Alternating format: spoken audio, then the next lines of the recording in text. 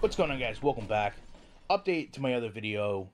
Madden Ultimate Team. Some people had went and talked about the Gauntlet, and Madden responded with, quote, "The December Gauntlet was this season's last installment going forward.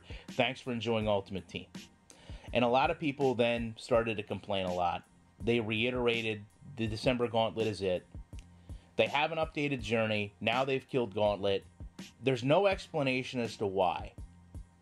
And a lot of people are very angry. I'm going to just scroll through some of the tweets that I found on this. And to me, it's a very justifiable anger. The problem to me, and one gentleman here sums it up perfectly, F the grinders. Just put money to the game and enjoy the game. That, to me, is the message being sent here. You have to also understand that a lot of people just purchased this game or had this game purchased for them for the holidays. It's very unfair to them to enter into a game and see that something has been chronologically done in November, December, October. They have an opportunity to get these high-ranking players, usually 89 to 90 overall, earn a handful of packs, and also obviously a large amount of coins.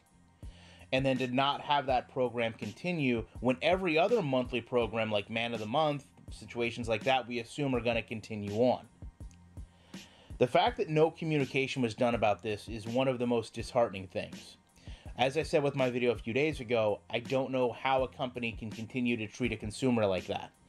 I guess I'm not really mad that the Gauntlet has went away. I'm mad that the decision to do that was probably made in November or December, and there was zero communication made. Every week we log in, we get kind of a new update of here's what we'll give you for free, and they do a very good job at giving you things for free, but to completely remove a program without any communication to the community other than just haphazardly responding to someone's tweet, in my opinion, is really not the right way to go about it.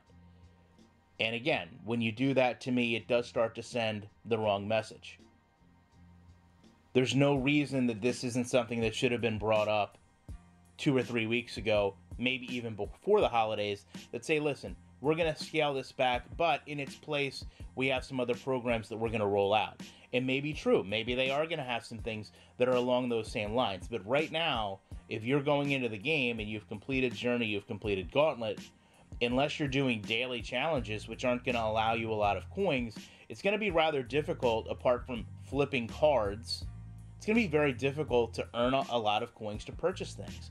And that's something that really does need to be addressed. You have to give your regular gamer, the person not willing to spend money on this game, an equal opportunity to play and win.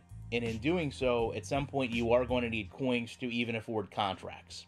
So I'd love to know your guys' thoughts on this. I appreciate you checking this out. I'll be back in the week with more commentary.